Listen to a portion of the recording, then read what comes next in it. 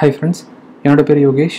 இன்றைக்கி நம்ம பார்க்க போகிறது TNPSCயில் Unit 1 General Scienceல Physicsல 6th topic Science Glossary. First பார்த்தீங்கன்னா Refraction and Refraction. ரிஃப்ளெக்ஷனுக்கு example mirror. ஒரு லைட் ரே படும்போது அது பட்டு ரிஃப்ளெக்ட் ஆகிறது. நெக்ஸ்ட் பார்த்தீங்கன்னா ரிஃப்ராக்ஷன். அதுக்கு எக்ஸாம்பிள் வாட்டர். ஒரு ஸ்ட்ரா நீங்கள் வாட்டரில் போடும்போது பார்த்தீங்கன்னா மேலே இருக்கிற ஸ்ட்ரா, அதாவது தண்ணிக்கு மேலே இருக்க ஸ்ட்ரா ஒரு டைரெக்ஷனில் போயிட்டுருக்கும். தண்ணிக்குள்ளே பார்க்கும்போது அது வேற ஒரு இடத்துல ரிஃப்ராக்ட் ஆகி நம்மளுக்கு தெரியும். லைட் ரே ஏர்லேருந்து வாட்டருக்குள்ளே வரும்போது அதோட ஃப்ரீக்வன்சி சேமாக தான் இருக்கும். பட் ஆனால் வேவ் லென்த் கம்மியாயிடும். விஸ்காசிட்டி, ஃப்ளூயிடோட ரெசிஸ்டன்ஸ் ஃப்ளோ மெஷர் பண்ணுற டேர்ம் தான் விஸ்காசிட்டி. எக்ஸாம்பிள் பார்த்தீங்கன்னா வாட்டரை விட ஹனிக்கு ஹை விஸ்காசிட்டி இருக்குது.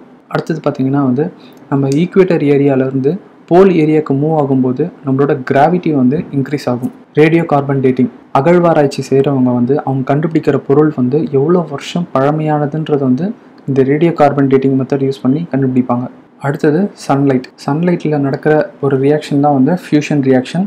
அதுதான் எனர்ஜி ரேடியேஷனுக்கான மெயினான காஸ். சன்லேருந்து வர யூவி ரேஸ் தான் ஹியூமன்ஸுக்கு மெலனோமான்ற ஒரு ஸ்கின் கேன்சர் வர்றதுக்கான காரணம். Quantum mechanics, radiation, moment of atomic particles பற்றி படிக்கிறது தான் குவாண்டம் மெக்கானிக்ஸ். ஒரு கூல்ட்ரிங்க்ஸ் நீங்கள் ஓப்பன் பண்ணும்போது ஃபஸ்ட்டு அதோட வெயிட் இன்க்ரீஸ் ஆகும், அதுக்கப்புறமா டிக்ரீஸ் ஆகும். ஏன்னு பார்த்தீங்கன்னா நீங்கள் கூல்ட்ரிங்க்ஸ் ஓப்பன் பண்ணும்போது ஃபோர்ஸ் எப்படி அப்வர்ட்ஸ் ஆக்ட் ஆகுதோ அதே மாதிரி ஃபோர்ஸ் டவுன் சைடாக ஆக்ட் ஆகும்.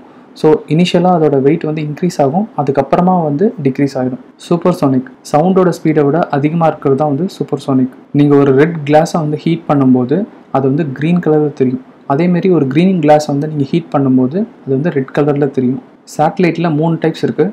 ஃபர்ஸ்ட் பார்த்தீங்கன்னா ஆக்டிவ் சேட்டலைட், அதாவது ஒரு எர்த் ஸ்டேஷன்லேருந்து ஒரு சிக்னல் அனுப்புறத வேற ஒரு எர்த் ஸ்டேஷனுக்கு ஆம்ப்ளிஃபை பண்ணி அனுப்பும். பாசிவ் சேட்டலைட், நீங்கள் அனுப்புகிற சிக்னல்ஸை அப்படியே ரிஃப்ளெக்ட் பண்ணும். Natural satellite, எர்த்தோட natural satellite Moon. Pressure cooker எப்படி ஒர்க் ஆகுதுன்னு பார்த்தீங்கன்னா அந்த குக்கருக்குள்ளே ஹை ப்ரெஷர் கிரியேட் ஆகும். ஸோ அதனால் பாய்லிங் பாயிண்ட் இன்க்ரீஸ் ஆகும். ஒப்பாக், எந்த ஒரு சப்ஸ்டன்ஸ் லைட் ரேஸை ஊடுருவி போக விடாமல் பண்ணுதோ அதுதான் ஒப்பாக். ஒரு தின் பின்னை நீங்கள் வாட்டர் மேலே தூக்கி போடும்போது அது மேலே மிதக்கும். ஏன்னு பார்த்தீங்கன்னா சர்ஃபேஸ் டென்ஷனால்.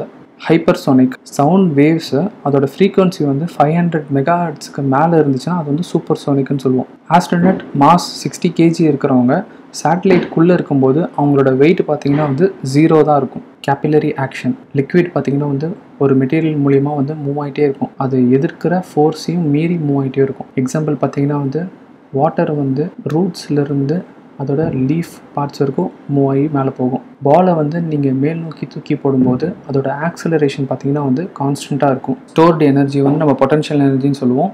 மூவிங் பாடியில் இருக்கிற எனர்ஜி கைனட்டிக் எனர்ஜி.